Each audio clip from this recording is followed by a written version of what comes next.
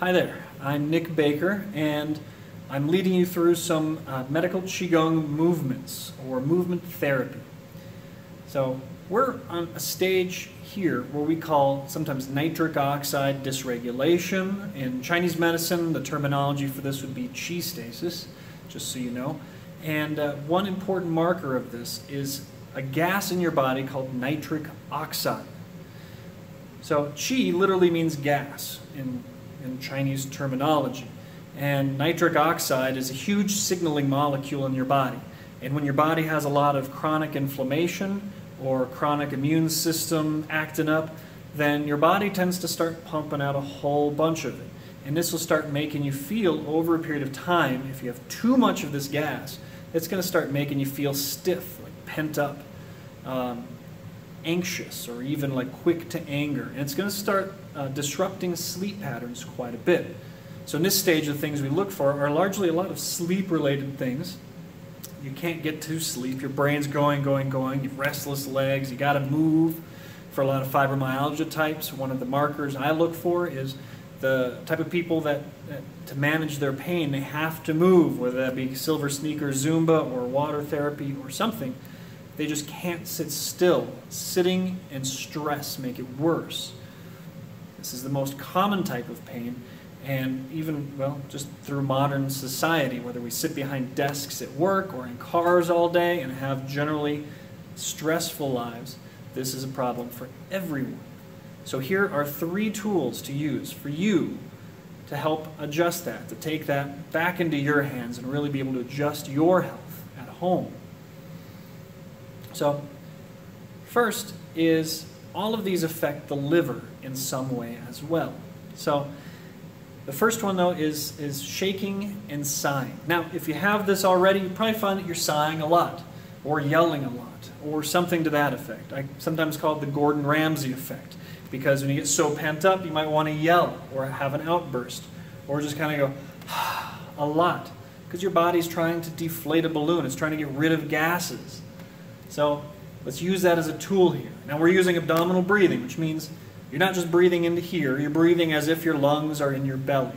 So as you breathe in, all the way down here, as you breathe out, especially on this stage, use a nice long sigh, okay?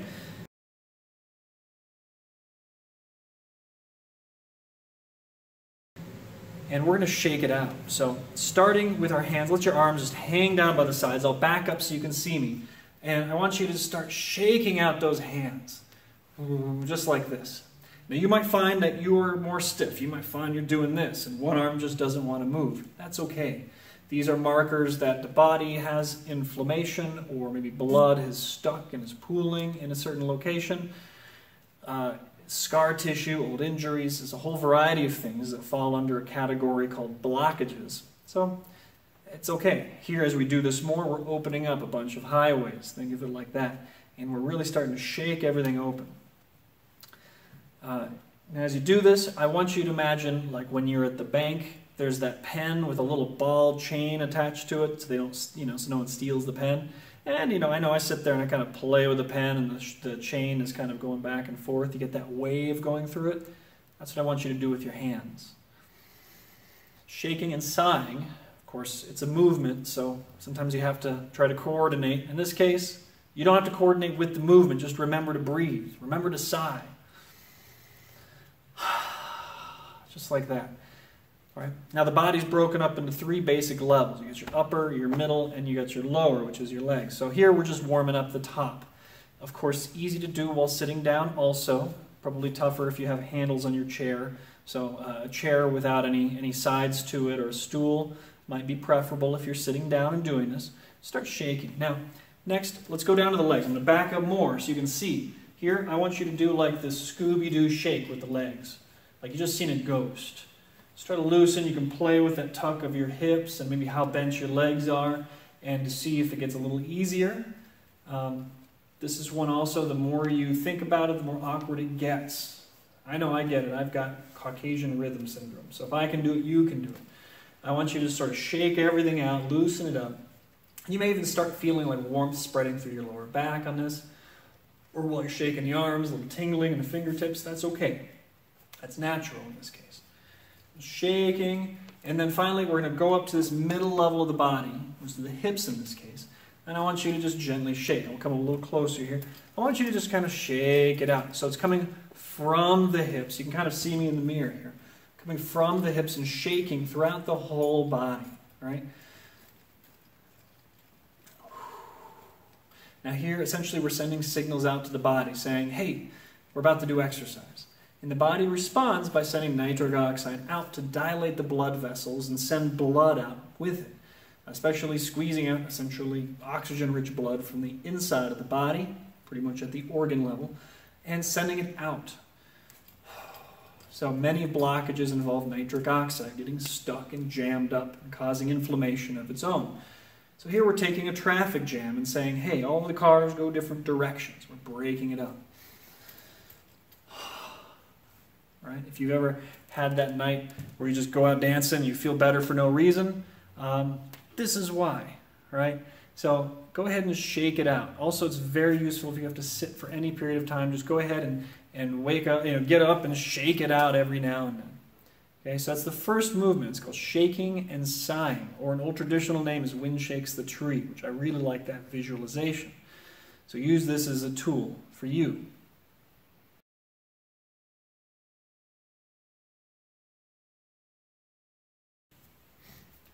Okay, now the second movement for nitric oxide dysregulation and affecting the liver here is pushing outwards. So I think of it like pushing apart two walls. And you can come up with your own names for these, whatever helps you remember. That's the most important part. So here, we're going to extend your arms out like you're pushing apart two walls. And notice also the heels of my palms are out. And my shoulders are nice and relaxed. So as you breathe in, I want you to bring those arms in. Relax the shoulders and the elbows down. As you breathe out, push out. Breathing in through the nose. Breathing out through the mouth. Just nice and slow. Breathing in through the nose. And out through the mouth. Now I don't care if you can only do 3 of these or if you can do 30. Right? Everyone's got their own ability level, especially if you've been in pain for a while or have any chronic illness. The idea, the benefit is that you're doing something here, okay? Notice your shoulders. If they start to creep up on you, just go ahead and let them melt down. If you like, if you're standing, you can even bend your legs quite a bit here, and you'll have slightly more effect. If you notice any side effects while you're doing these movements, like I've got a lot of heat going through my body, or I'm feeling tingling or numbness, just basically, first, don't worry. There's a lot of things are happening in the body, even though it might not look like it. 2, note it and just go ahead and move on. Don't focus on it. And 3, just focus really on the breathing and the movement, and just be 100% aware of yourself in that. So you're tying everything together. So this motion is pushing apart the walls or pushing out, and this would be also a very useful tool for you on this stage of healing.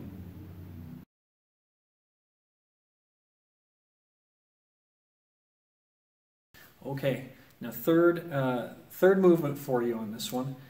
This one we already did in another stage as well. So if you've been kind of going through stage by stage, you may have seen this one before, but it's very useful at this stage as well. And this one's called stomach massage. So you're going to take your hands, you're going to stack them together, both palms, and you're going to place them on your abdomen. Now here, you're going to start rubbing around in a nice big circle. Again, this is very easy to do while sitting down or standing up, or sometimes even laying down, of course, if you're having a bad day, a flare-up. And sometimes this one conjures images in my head of like I ate too much at Thanksgiving. I just want to rub my belly and hold it. Or perhaps a time when I was sick, I had a tummy ache as a little kid, and my mother would sit there and rub my belly to make it feel better. All right? So these are instincts we already have. We're just using these as tools. Now here, as we go all the way around, you can add a little bit of pressure. Listen to your body and what's okay. But of course, you can add as much pressure as you want to make yourself go oomph even, and start really massaging in there in a nice big circle. As you do this, get that abdominal breathing going, and then we're, well, basically massaging not only from the outside with the hands, but from the inside with that diaphragm. And we're moving out stagnant gases. We're bringing a lot of blood flow down through this area, which will kick the whole lymphatic system into gear, helping massage and regulate peristalsis, which is that smooth muscle flow that pushes food through your intestinal tract, doing quite a bit of things.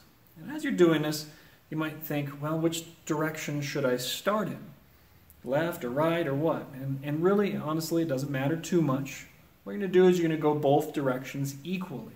Now I'm going to step back here, and you can see also is that if you're standing, you can also start getting the rest of your body into it.